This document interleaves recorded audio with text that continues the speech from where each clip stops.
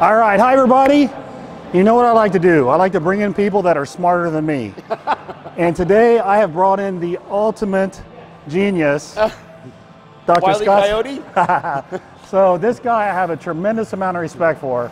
I consider him literally the smartest man in the industry and a good friend. So today we're going to be training chest. And we're going to be talking about how to build your chest and some different cues along the way. So stay tuned and get ready for an awesome chest workout.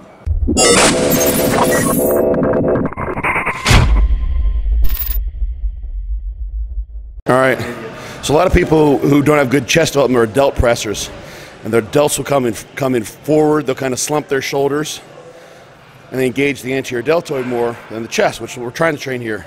If you want to do that right, you pull the scapula back, like John's doing. His chest is high.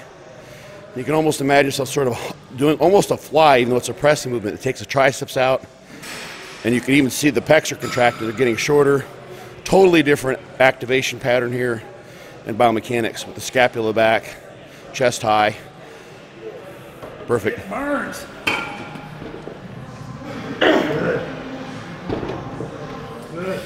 All right. Johnny's going to do a heavy set here. Leave a couple in the bank. And then adjust the cam. And that adjusts the resistance curve over the range of motion. It makes it a little bit easier at the end. Come on. You can see he fell there near the end. So now we're adjusting.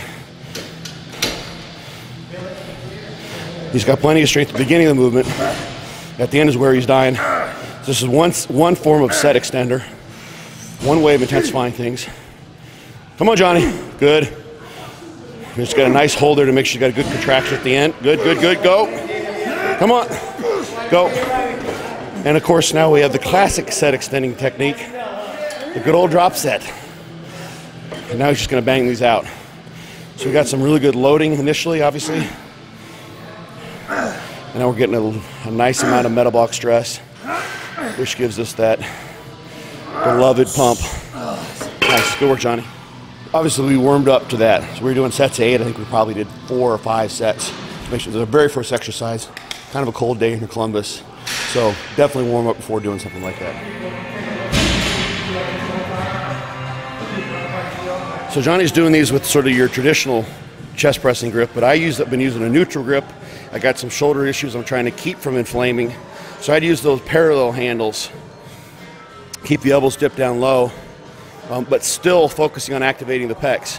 So definitely there's evidence, EMG evidence, for instance, to suggest that the mind-muscle connection is a real thing. And you can do that, even if biomechanically you're not in a place that would favor pec activation. So what we're doing here is sets of 6. And just like we did with the machine, what we're doing is we're really going to work up to a drop set. So we're going to do 2 sets of 6, and then we're going to hit a really hard drop set.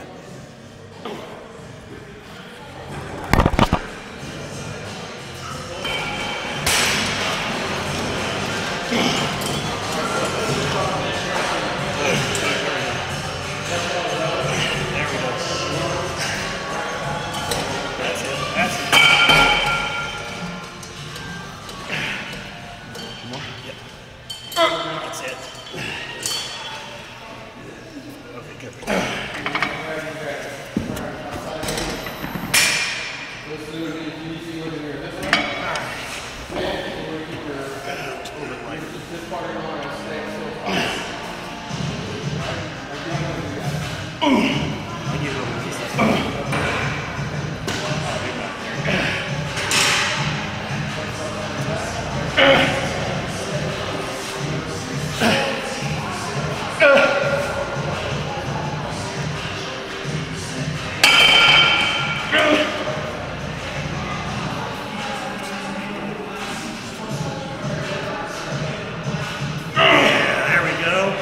One more, hit one more.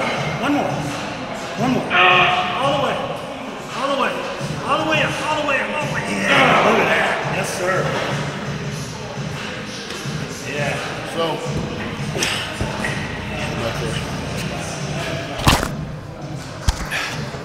One of the mental cues I put in my own head at the end there is fight the tendency I have to want to press with my delts, press with my triceps, engage muscles other than my chest. Even if the weight starts to slow down, then I can just focus on the pecs. It's still gonna be a failure rep. I've had to force myself to do that because I'm very progressive overload oriented. So it's my tendency to just want to get rep after rep after rep, but they're just wasted reps if you're not hitting the target muscle. Yes, sir. Come on, Johnny.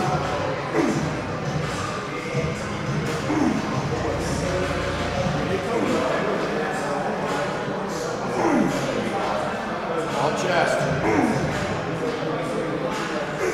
Come on. Keep going. Chest, chest, chest, chest, chest.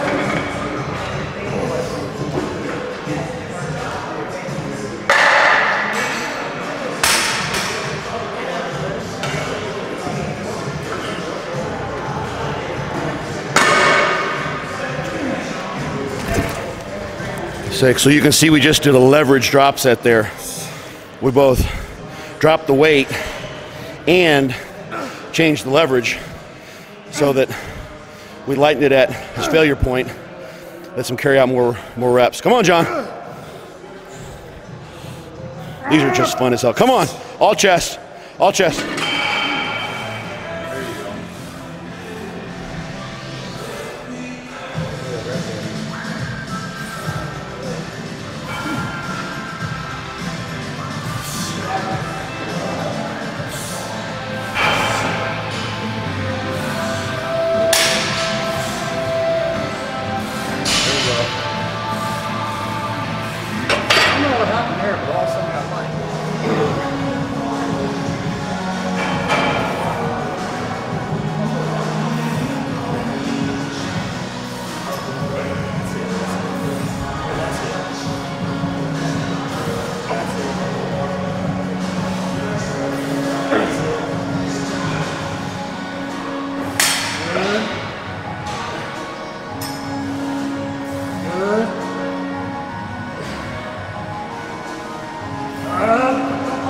There we go, right?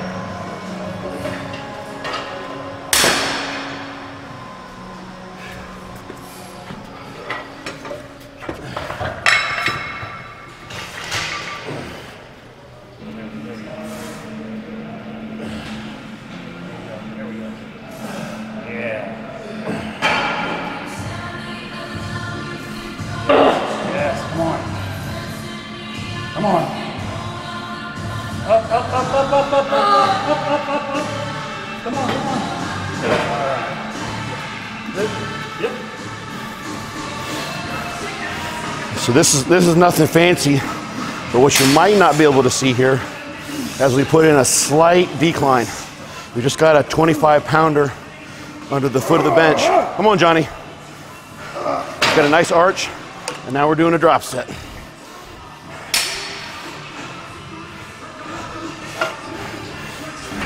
Now we're looking for reps, all in the pecs. See that arch in his back? Still thinking the same cues. Shoulder blades back. Imagine you're hugging something at the midline of your body. Kind of like a pec fly, but it's just a press. So triceps are out of the picture. Come on, Johnny. Keep moving. Keep moving. Come on.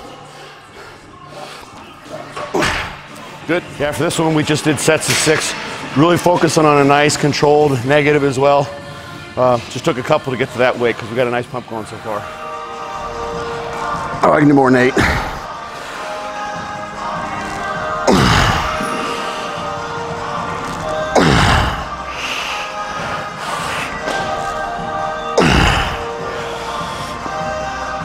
Stretching everything out. Pressing, got crazy pump.